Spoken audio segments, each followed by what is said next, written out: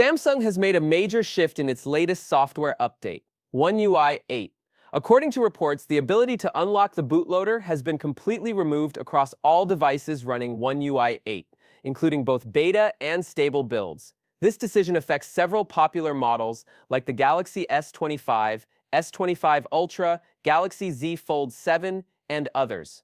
For advanced users, unlocking the bootloader is essential for installing custom ROMs, rooting devices, or modifying the system at a deeper level. With this feature now missing, users are restricted to Samsung's default software experience. Interestingly, users have also noticed that even if their device's bootloader was already unlocked, updating to One UI the 8th of May automatically relock it.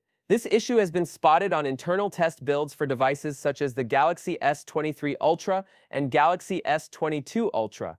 According to TechLeaks Zone, the bootloader unlock toggle has been entirely removed from the developer options menu, sparking frustration among Android power users who value device customization. Samsung has not officially commented on the change, but speculation suggests it may be a move to boost device security or comply with carrier policies. Regardless, this decision is being seen as a step back for user freedom. More updates are expected soon.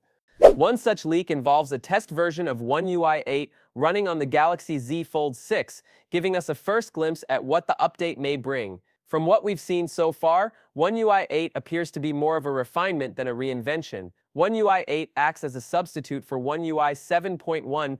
Based on leaked images and reports, One UI 8 closely resembles One UI 7 in terms of visuals, at least in its current stage. Whether Samsung plans any major design changes later remains unclear. Given that One UI 7 introduced significant UI redesigns, it's unlikely that One UI 8 will follow with drastic visual overhauls. However, subtle improvements are being spotted, particularly in native apps like Gallery and File Manager, where the layout and option placement now seem better organized. Perhaps the most exciting part of this leak is the appearance of the Now Brief feature on older devices. So far, this AI-powered card-based summary feed has been exclusive to the Galaxy S25 series, and it never made its way to the Galaxy S24 lineup via One UI 7.